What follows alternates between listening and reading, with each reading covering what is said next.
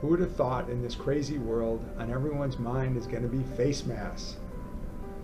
On June 22nd, Harris County Judge Lena Hidalgo issued an order requiring that all commercial entities in Harris County providing goods and services directly to the public must develop, post, and implement a health and safety policy. Now, the order does not specify whether the term commercial entities that provides goods and services directly to the public includes apartment communities providing shelter and services to the residents of the apartment community. Let's assume that apartment communities are covered by the order. What should you be doing? The order requires that businesses adopt a health and safety policy.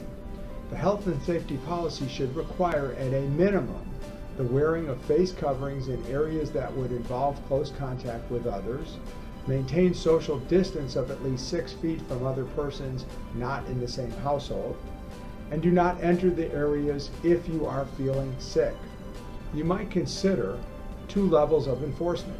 First, just talk to the person. Tell them they have to be part of the community. This is an order from the county, and we all want to stick together. You're helping me, I'm helping you.